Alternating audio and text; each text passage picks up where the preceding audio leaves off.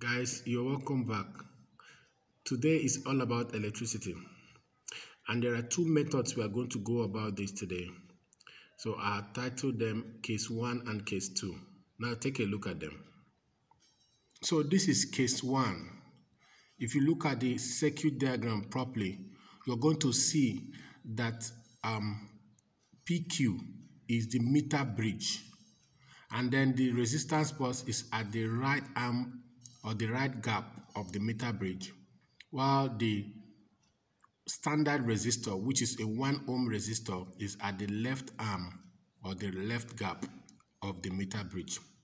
Then there is also a standard resistor which is unknown, which serves as a protective resistor connected in series with the galvanometer and of course the jockey pointing at point B, while the cell and the key are all connected in series from one end of the meter bridge to the other.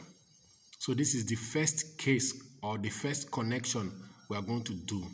And then going forward, I'll also show you another case or another connection that would come up briefly.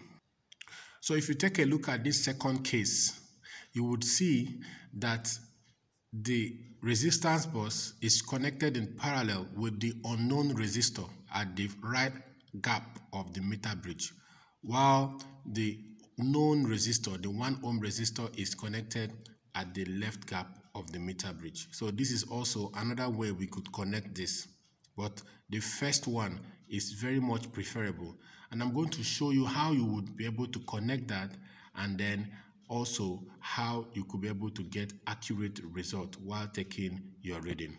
So we'll go straight to the practicals, and of course you know that at the end I'm going to tabulate the reading, and I'm going to show you how my table looks like, and then plot the graph and show you how the graph also looks like. And of course, don't forget that we'll take adequate precautions in conducting this experiment. So I'm going to be also stating out some precautions that you can take in order to obtain accurate results, and of course some other theory or some sub-questions that could come out when you face this kind of experiment in an examination. So let's go straight to the practical. Okay, so these are the components that we'll be using for this experiment. First, here is a 1 ohm resistor, which I'm going to be connecting to this left arm of the meter bridge. So if you look at the meter bridge, this is the left arm. You can see that we have the 0 mark from this end, and then we have the center, and of course we have the right arm or the right gap at this point. So I told you earlier from the drawing that I'm going to be connecting this at the left part of the meter bridge. The galvanometer also is there, with 0 center galvanometer, which we are going to use, of course, ensure that you avoid 0 error in reading the galvanometer. So ensure that your pointer is exactly at 0 before you even start your experiment. Now here is the standard resistor, is a 2 ohm resistor. Now for this experiment is going to be the unknown. I'm going to tape it and label it the X, which you saw in the drawing, and then this is the jockey that we will use in tapping or making contact with the resistor wire that is on top of the meter room. And then here is a 100 ohm resistance bus, 100 ohm resistance bus from 1 to 100 at this point. And then we have the key or the switch at this end, and of course our battery. This is two 1.5 volt battery. For the standard, if you would have 2 volt battery, that would be acceptable. And then this can be connected the way you saw in the circuit. So I'm going to go forward now and connect it, and then we'll start taking our readings so that we could plot the graph quickly. So here is the connection. The 1 ohm resistor connected to the left gap. Here is the protective resistor connected in series with the galvanometer or the 0 center galvanometer, which is in turn connected to the jockey for tapping of the resistance wire. And then at the right arm or the right gap, I have the resistance bus fully connected there. And then from this other end, I have the key and then connected to the cell, connected to the left part. So all I'm just going to do is to measure the resistance or find the balance length with over a given resistance. So based on the question given, I'm going to find the balance length on the meter bridge that is as a result of the resistance of the wire. Now I'm going to go ahead and do that, and then I'll tabulate my readings based on this demonstration, and I'll use it and plot a graph, and then I'll show you the theory behind everything that I have done. So I'm all set now to conduct this experiment. The first thing I'm going to do is to find the balance length when R is 0. First of all, I'm going to note that down. That is when the resistance is 0. So once I've gotten that the balance length, I can now continue. According to the equation, I'm going to be using R to be equal to 30, 20, 10, 5, 3, and 1. But before that, I need to get the R, the balance length when R is equal to 0. For this particular experiment, the major challenge that you're going to be encountering is likely to come from the resistance bus. Yes. So I have developed a technical way of making the resistance bus work optimally for me, because if you notice, anytime you're doing any experiment with a resistance bus, you need to either press it down for it to give you the maximum value, because if you leave it like this and when you press it over a certain condition, it's going to give you two values. So instead of pressing it down all the time when you're doing the experiment in order to get the accurate result, I have developed a technical way of doing that, and that is this. So I just put a load, a small set of masses on top of it that will help me take care of that while I concentrate in doing my experiment instead of exerting my energy in vain. So I just put a load on it in such a way that I'll be sure that the key is making full contact in order to ensure maximum flow of current. That is actually the reason why most times when you do this experiment, you don't get the desired result that you want, because one of the major precautions of electricity is that there must be tight connection.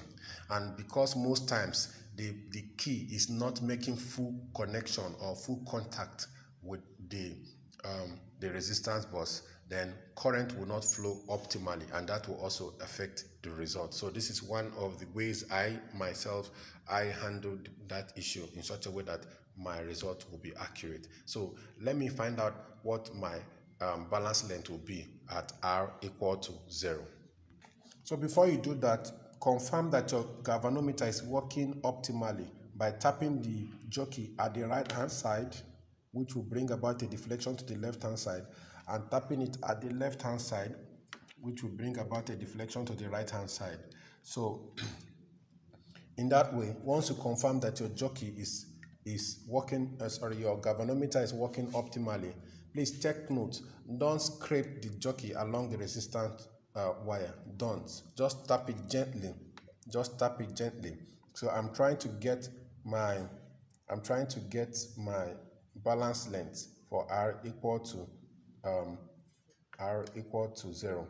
So here is 0.50 here, and I'm having 0.1. So I have here 50.5. 50.5 is giving me exactly 0. 50.5, or rather 51. Here, my balance length is at 0.51. So 51 is giving me 0. So that is R equal to 0. My balance length is 51. So I'm going to proceed now to the other ones. I have R30, so I'm going to pull 10 and 20 to get R30. So I'm going to find the balance length at R equal to 30, and I'll do the same for 20, same for 10, same for 5, 3, and 1, and then we'll continue.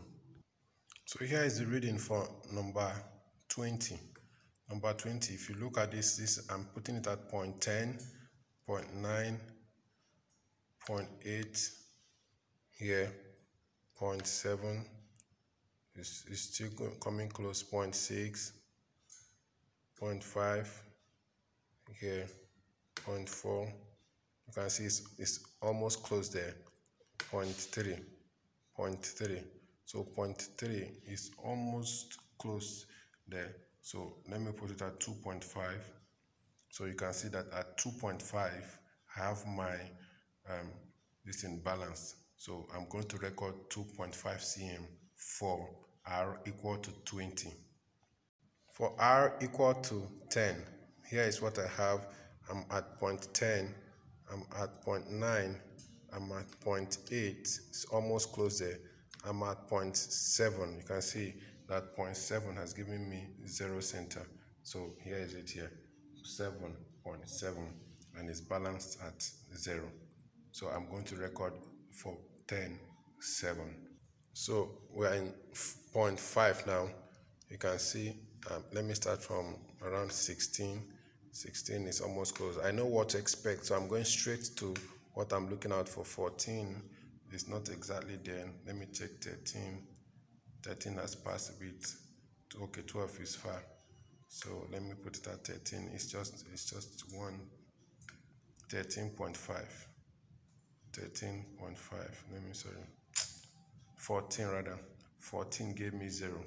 So here is 14 and here is 14. 14 is 0. For R is equal to 3, I'm trying to balance it. This is 24, this is 23, this is 20, this is 19. 19 is almost close. So I'll use 18.5. 18.5, you can see 18.5 is at 0.0. So my balance length is 18.5 when R is equal to 3. So finally, when R is equal to 1, I stopped at 18. Let me just continue from there. 20, 22, 24, it's coming close. 26, it's almost there. 28, it's just there. Let me try 29. 29 is not exactly there. Let me try 30. 30 is as if it has crossed a bit, so let me do it at 29.5. Yes, 29.5 exactly gave me the balance length, so I'll record that for R equal to 1. So this represents what the table looks like.